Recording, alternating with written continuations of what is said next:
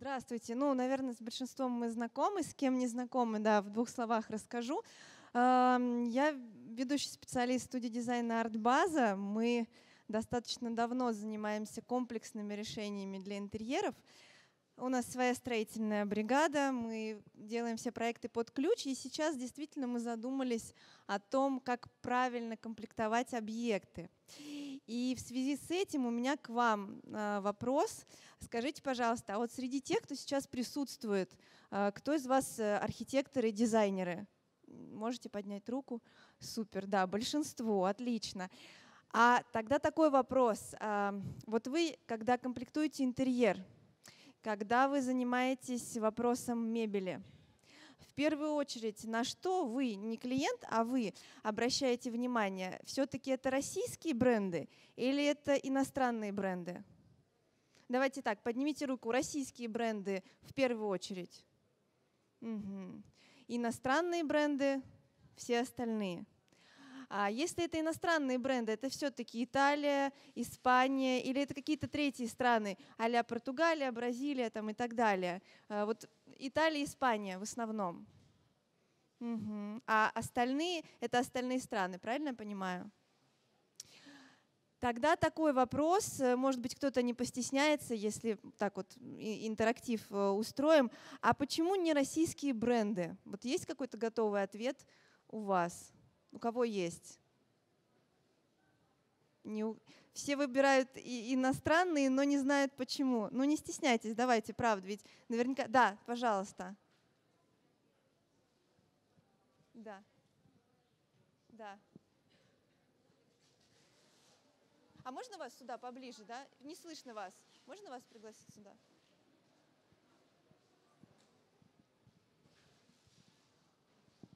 Супер, да. Расскажите, кто, какой город и вот почему. Хорошо. Город Тюмень. Так. Меня зовут Екатерина, я предметный дизайнер. Нет, я предметный дизайнер, я дизайнер интерьеров. Я работаю с производствами мебели, создаю для них фасады, декоры и какие-то индивидуальные вещи. Вот. И вот почему не российские? Почему не российские? Потому что если не работать напрямую с производителем, комплектуя свой объект, вы рискуете получить либо вторичное, третичное что-то, либо что-то уже не актуальное. Потому что у нас массовое производство, оно никакое. Если мы берем среднестатистического… Нет дизайна, нет опять-таки того чисто русского культурного кода, который бы хотелось вставить, что было бы интересным. И получается, что если работать с очень массовым покупателем, кроме Икеи ему в России предложить нечего. То есть спасибо большое вам, да. То есть получается отсутствие некого дизайна. Ребята, организаторы, можно попрошу? Там вот сильно что-то упаковывают и очень мешает. Буквально на 10 минут можно попросить, чтобы они не шумели. То есть, в принципе, да, мы действительно, мы как дизайнеры тоже сталкиваемся с той же проблемой.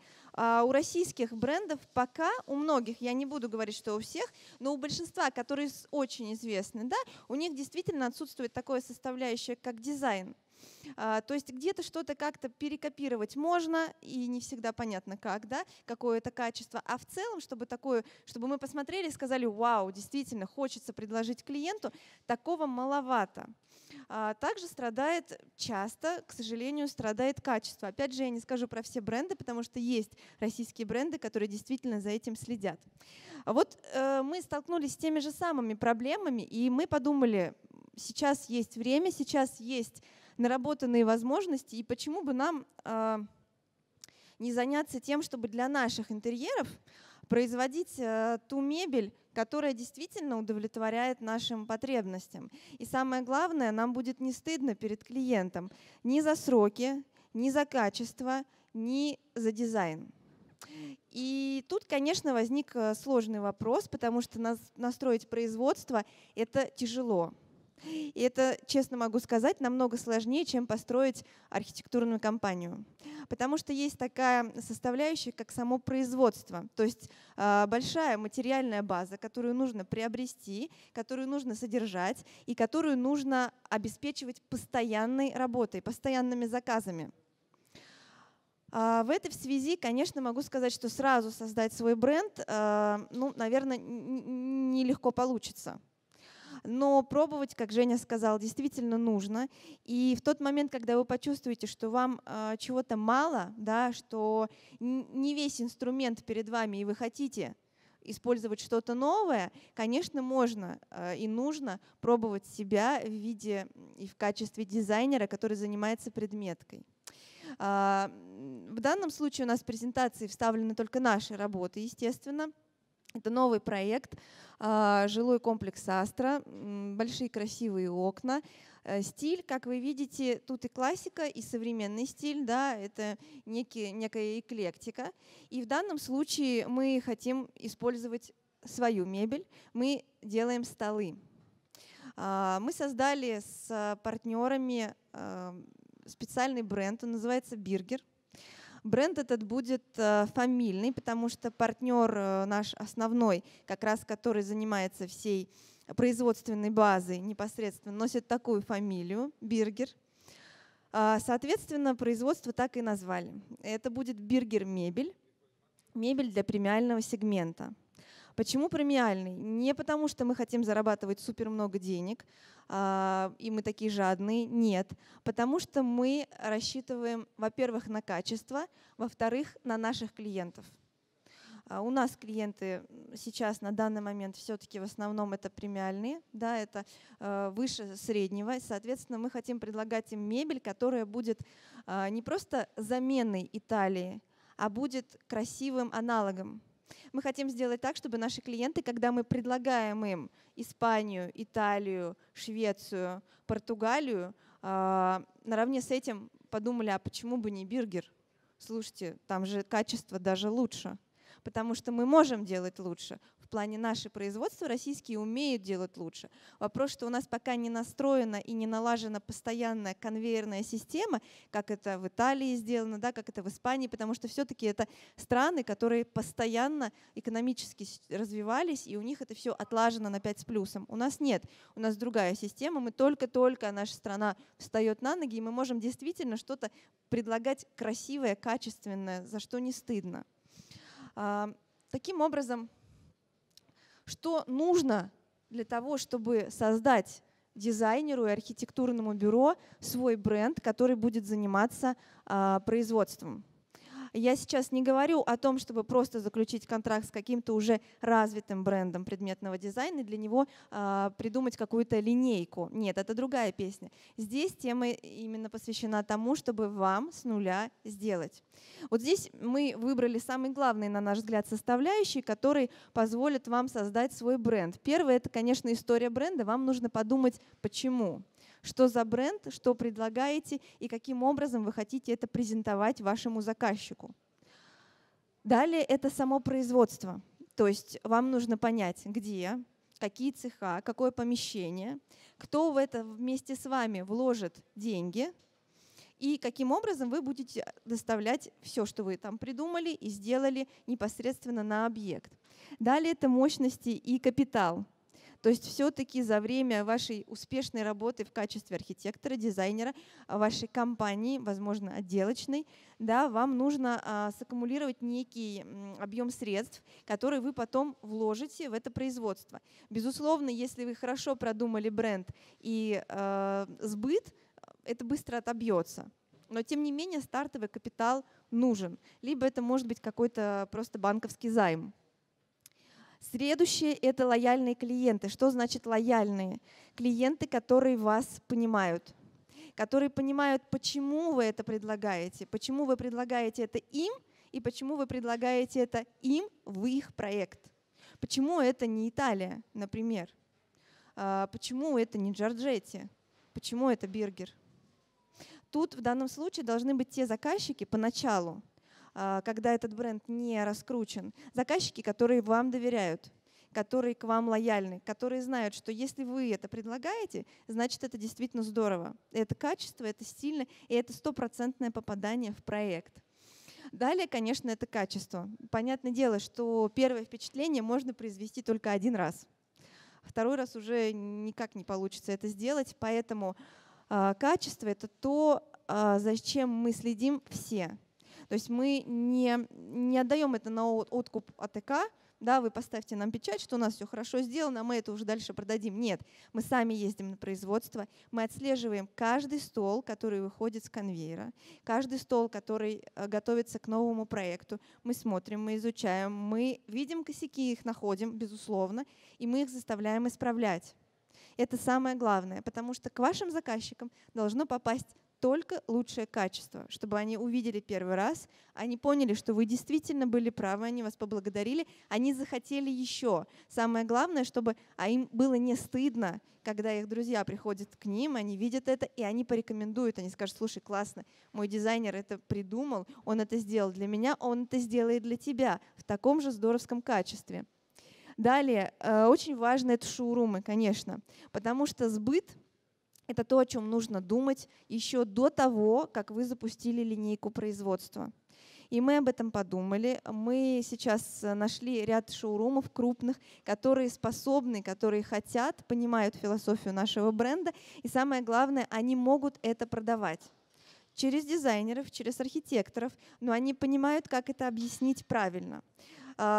Тут вот есть одна ошибка. Мало думать, что вы просто как дизайнер у себя на Фейсбуке разместите объявление, что «Вау, я теперь делаю стулья или столы или диваны, все классно, приходите ко мне». И все друзья-архитекторы к вам придут, раз сразу такие 100 заказов. Нет, такого не будет.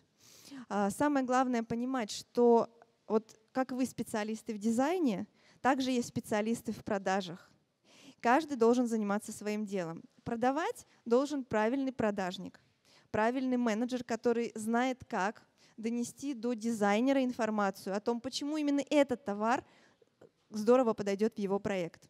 Почему не какой-то итальянский, почему не какой-то бразильский, португальский, а именно этот. Он чувствует своего заказчика, то есть архитектора, и он знает, как это правильно предложить, что этот товар 100% подойдет. Поэтому шоурумы — это действительно правильный инструмент продаж. Ну и, собственно, сами продажи — это то, что нужно рассчитать заранее. То есть тут нужно понимать, что производство — это люди, это зарплата, это сами материалы, которые заранее покупаются, и тот сбыт, который вы надеетесь сделать, он должен быть просчитан, чтобы не было никаких сбоев. Вот это основные критерии, которые позволят, если это просчитать, это действительно то, что позволит вам запустить свое производство. Теперь о том, какие преимущества имеет дизайнер, когда он запускает свое. В данном случае я бы даже сказала, что это преимущество не только того случая, когда у вас свое производство, как у нас, а это преимущество, в принципе, дизайнера, даже если он придумывает какую-то линейку продукта для большой компании по предметке. Первое — это независимость. Действительно, когда вы придумываете, когда у вас в руках ваш инструмент, вы не зависите ни от сроков, таможня, условия, наценки. Вы не зависите в первую очередь от чьей-то мысли. Вы предлагаете то, что вы придумали.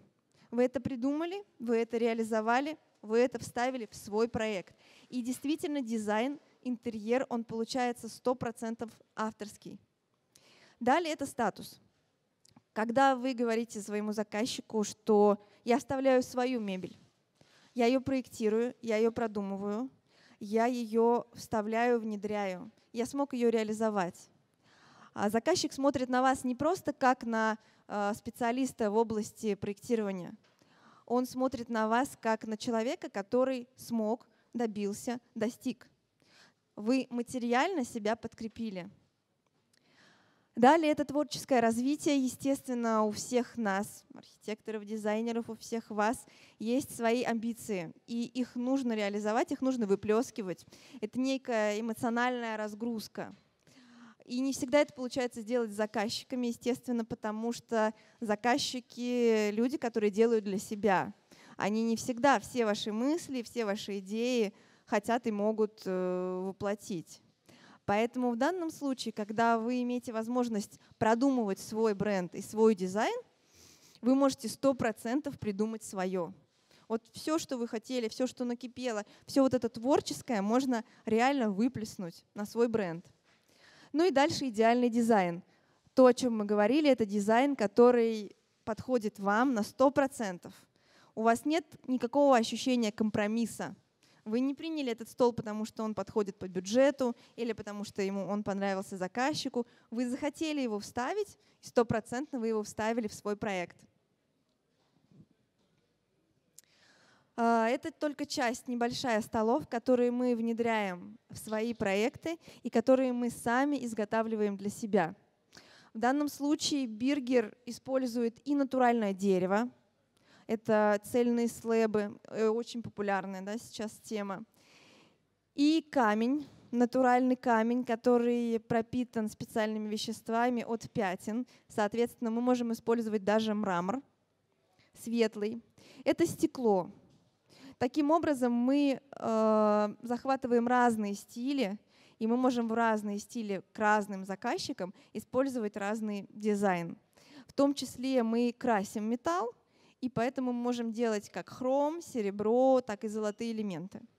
Но отличительная черта нашего бренда, что мы делаем подстолье из чистой нержавейки. Это не сталь, это не крашеные какие-то порошковые истории. Это действительно чистая нержавейка. С нержой очень сложно работать, если здесь есть производственники, они поймут. Очень капризный материал и дорогой, самое главное. Поэтому это действительно большая отличительная черта нашего производства от других фабрик, даже многих итальянских. С чего стоит начать работу? Первое – изучить спрос.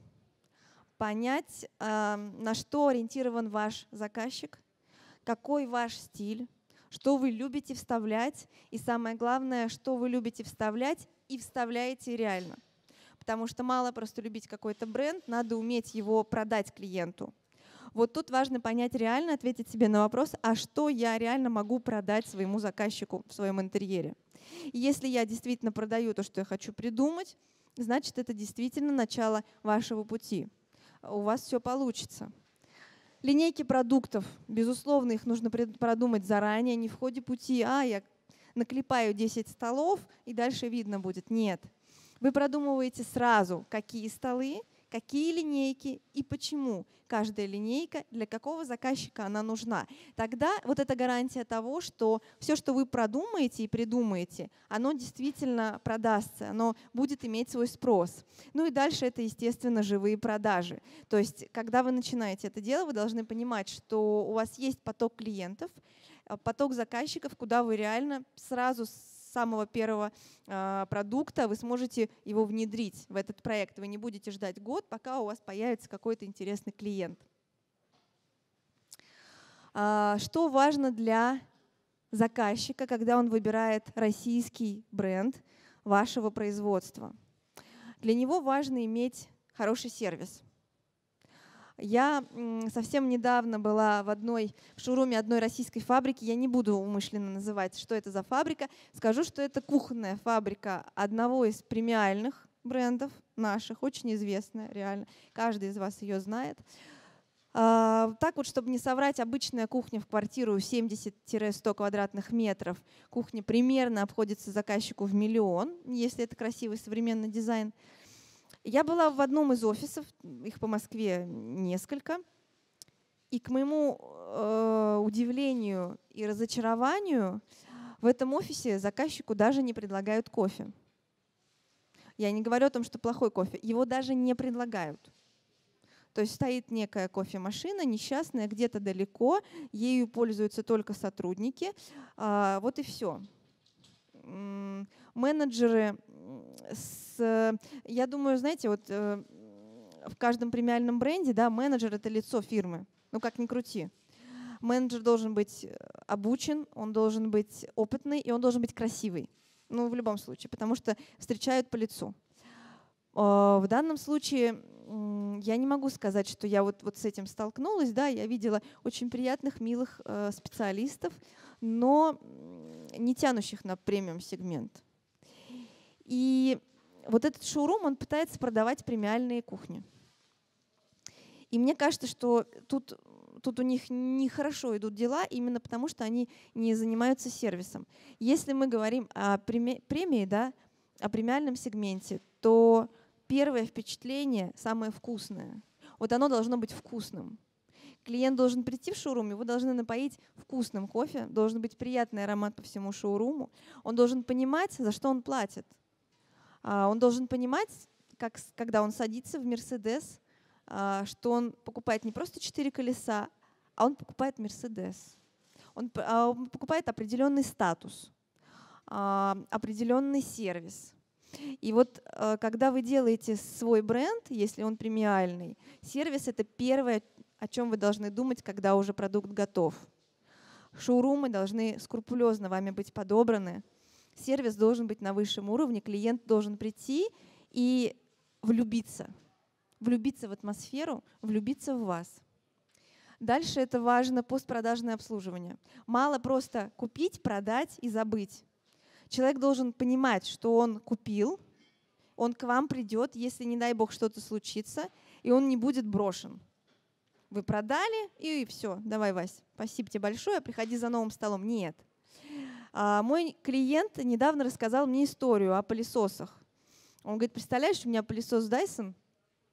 Я, говорит, тут недавно заметила, у меня ребенок баловался и сломал какую-то деталь. А жена говорит, слушай, я позвоню, спрошу, сколько стоит эта новая деталь. Она позвонила, приехал специалист и бесплатно все поменял. При этом с момента продажи прошло уже года 3. Понимаете, да? Он говорит, вот если я до этого момента сомневался, что я еще раз куплю этот пылесос, то сейчас я знаю, что даже на даче я куплю только этот пылесос. Потому что не брошен. То же самое с вашими брендами, которые вы сделаете. Клиента никогда нельзя бросать. Если вы гарантируете свое качество, значит, если какие-то нюансы возникли, вы должны встретить человека. Он должен знать, что он от вас ушел, он к вам пришел. И он вернется еще, потому что он всегда может к вам прийти. И далее это персональность изделий. Мы продумали такую штуку. У нас каждый стол носит свое клеймо, обязательно с названием фирмы, коллекции, линейки и номера заказчика. Вот так же, как в компании Милли, вы любую стиральную машинку можете актуализировать в базе данных с фамилией клиента, любую. Мы то же самое мы придумали и у нас. Каждое изделие носит номер своего заказчика. Оно индивидуально. Клиент знает, что оно сделано именно под него. Это не серийное производство, где он покупает просто одну из 1000. Он покупает одну из 100, и это его. Поэтому я очень рекомендую вам, если вы будете заниматься своим предметным дизайном, продумать эту фишку, подумайте о том, что человеку всегда приятно осознавать, что что-то сделано для него. Как вот сейчас очень модная тенденция есть на матрасах вышивать инициалы. Ну, вроде это мелочь, глупость, да? А человеку приятно. Это определенная причастность к чему-то личному. Поэтому подумайте об этом. Далее я собрала вам небольшую подборку наших работ, куда мы вставляем наши изделия, наши столы. Соответственно, вы можете видеть, что стили совершенно разные. Да? Назначение столов совершенно разное. Обеденные группы, кофейные столы, журнальные столики, все что угодно. И совершенно разные материалы. Да? Вот. То есть можно продумать и нужно продумать разные стили. Вот, пожалуйста, тут это интеграция к кухне. Да. Здесь работа с камнем, с натуральным, это император. Ну, собственно, вот. Это наши контакты. Всю подробную информацию вы можете найти в социальных сетях. Вы также будете получать новую информацию в Инстаграме, если подпишетесь на нас. Там мы выкладываем даже ролики с производства. Я желаю вам удачи. Если у вас есть какие-то вопросы, вы всегда можете писать, я с удовольствием вам отвечу, даже если это какие-то сомнения, неважно, пишите. И большое спасибо вам за внимание, за ваше время.